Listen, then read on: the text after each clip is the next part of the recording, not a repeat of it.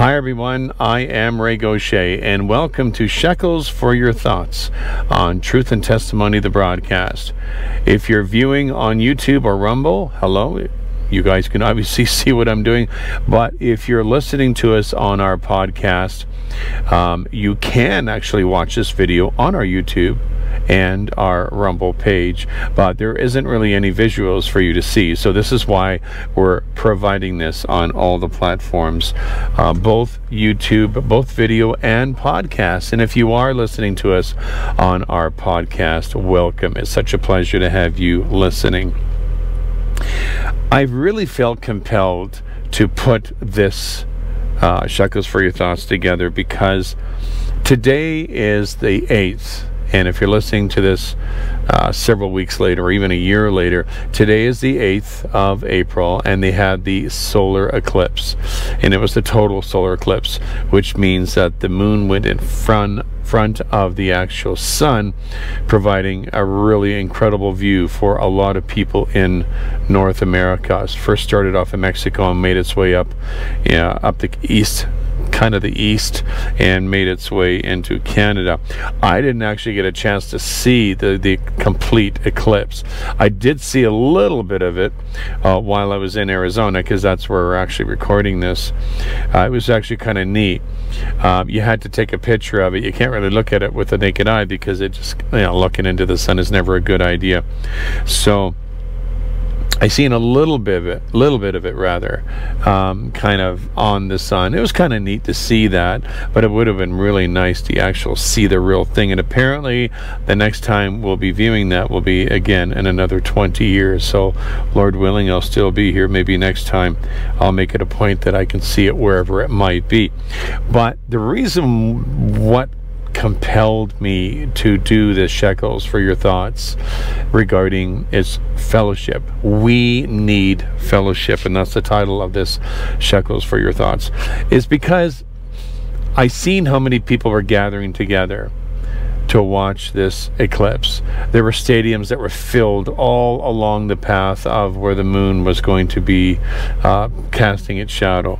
Indianapolis, places in Texas and that, and just thousands of people just showing up just to view this. And I'm like, wow. And you can just hear the excitement of everybody getting together and the cheering and the laughter, and everyone was high-fiving each other, and people were just, there was real fellowship there. People were just having a good time. They had their I'm sure they had their concession stand set up. This was a huge event. It didn't last long. In each city, it lasted 4.5 minutes. But just the anticipation, people gathering together, how exciting that was. And there's been so much division everywhere in the world. Just this one little event brought so many people together. And it really showed me how important it is for us to have fellowship. And God tells us that we should be fellowshipping. Now, for myself as a truck driver, I spend a lot of time out on the road alone. If you didn't hear that, I kind of mixed my word there. I apologize for that. I have a little bit of a phone network where I fellowship with some of my Christian brothers and sisters out there, but it doesn't really take the place of church. Obviously, church is very, very important, and we need to have that. And for those of you that are viewing, I just want to turn on a little bit of light there because it's starting to get dark where I'm at, so pardon my hand there. But I wanted to just emphasize on the importance of fellowship, that we need it, especially during these last days that we're living in. We need that encouragement. We need that lifting up. Also, fellowship is really important. This is why it's so important to assemble, to go to church. For example, Hebrews 10:24-25. I'm actually going to read that out of the King James. It says, "And let us consider one another to provoke unto love and to good works, not forsaking the assembling of ourselves together, as the manner of some is, but exhorting one another, and so much the more as ye see the day approaching." I'll read this in a different translation. Sometimes King James can be a little confusing. And let us consider how we may spur one another on toward love and good deeds, not giving up meeting together, as some are in the habit of doing, but encouraging one another, and all that the more as you see the day approaching. This is something we should be getting excited about. Going to church. If you're not a church goer and you're a believer, perhaps you're a new believer, it's very difficult to really get excited about your faith and about God's doing when you are doing this alone. I remember back in the day when I became a Christian when I was 18 years old. I joined up with a church of believers. It was a wonderful experience. Also, the company that I worked for, they were all Christian men. The family I lived with, that I went to go live with, it was a husband and wife and their kids, and they rented a room for me downstairs, and it was an incredible experience. It was beautiful, wonderful fellowship, and I think to myself, I would do anything to go back to that. That was no doubt some of the best years of my life, when I had the opportunity to share fellowship, not only with an amazing family, a loving family, a great congregation. The church that we went to was amazing.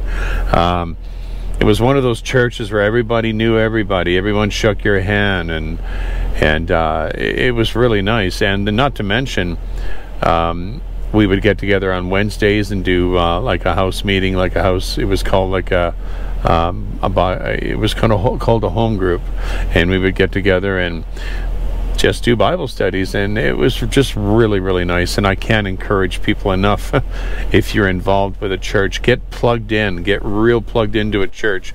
It is so important. I wish I could go back to those days. I really do. I wish I could go back to those days, and maybe one day again I'll have an opportunity to share a little bit of fellowship excuse me, with some amazing people again. On a regular basis.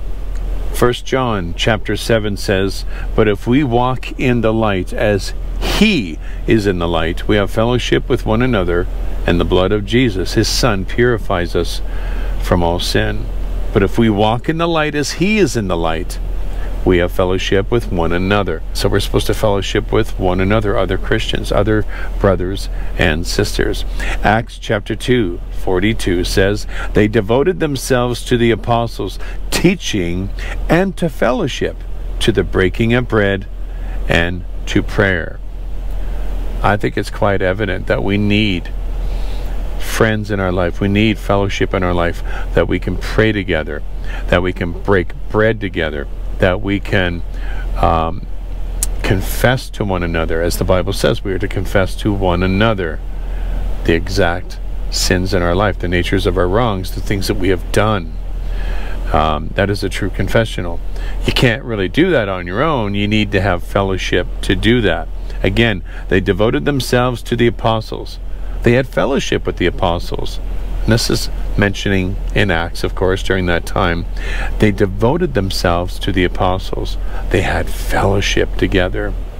Philippians chapter 2 verse 1 and 2 says, "Therefore, if you have any encouragement from being united with Christ, if any comfort from His love, if any common sharing in the Spirit, if any tenderness and compassion, then make my joy complete by being like-minded, having the same love, being one in spirit and one of mind." Again, these are scriptures telling us that we have to be involved in, we have to be fellowshipping with one another. We need to be strengthening one another.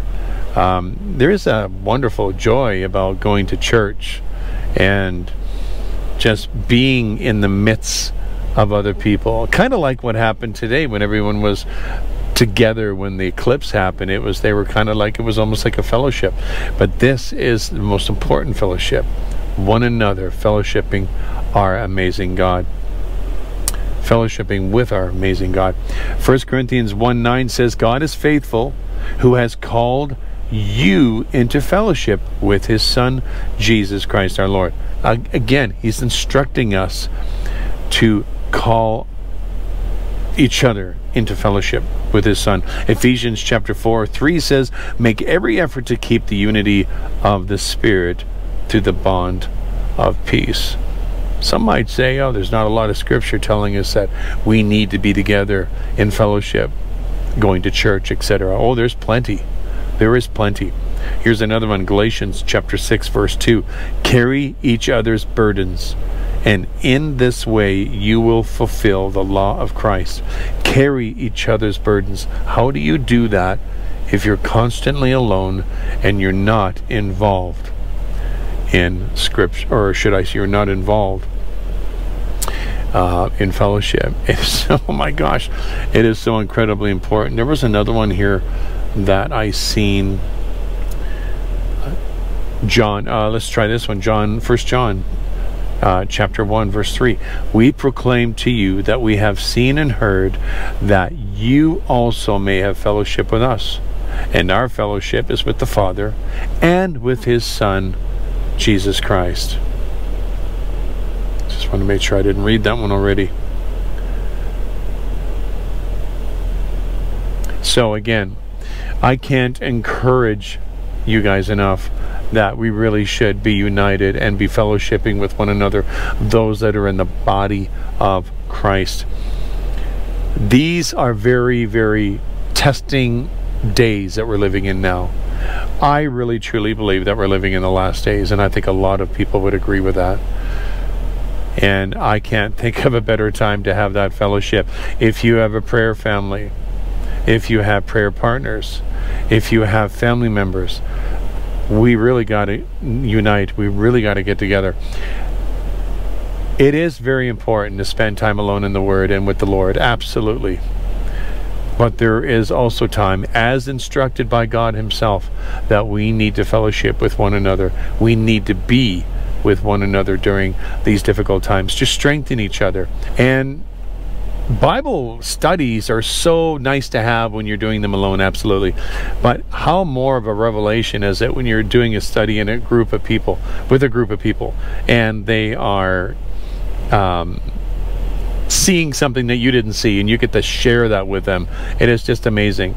So friends, the reason why I am doing this broadcast is to encourage you to get involved with more fellowship, especially during these times. We need to be able to pray with one another. We need to be able to break bread with one another. It is so important. Don't be alone during these days. Don't be alone during these days. If you do spend a lot of time alone, if you don't have a whole lot of friends in your life, then you need to reach out. Well, I'm not really the type of person to reach out. Well, do it.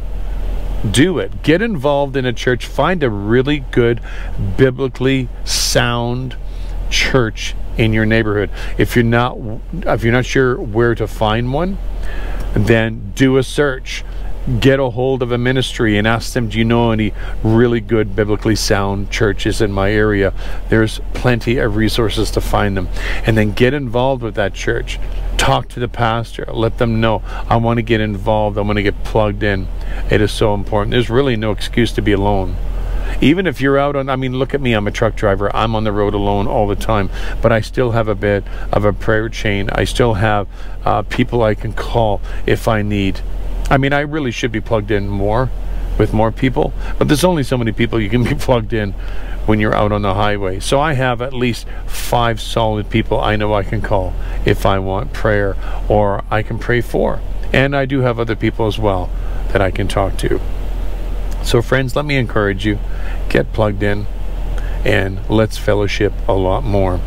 If you are listening to this on the podcast, be sure to follow us on this podcast platform that you're listening on, and not to miss any more uploads from Truth and Testimony. And if you're viewing on YouTube or on Rumble, subscribe today and hit the notification tab, and also like or comment, because that also helps the algorithms and helps other people find our channel. When you actually like a video, and we only ask you to like it if you do like it, or when you comment on it, or when you subscribe to it, or when you share it with another person, it tells YouTube, hey, this obviously it was a good video, let's put it on other people's feeds. So it actually, when you do like it, and when you do subscribe to it, and when you do comment or share it, you're actually sharing that video to more people than you think. All right, friends, I hope you enjoyed this edition of Shekels for Your Thoughts. Until next time, blessings in the name of Yeshua. Bye for now.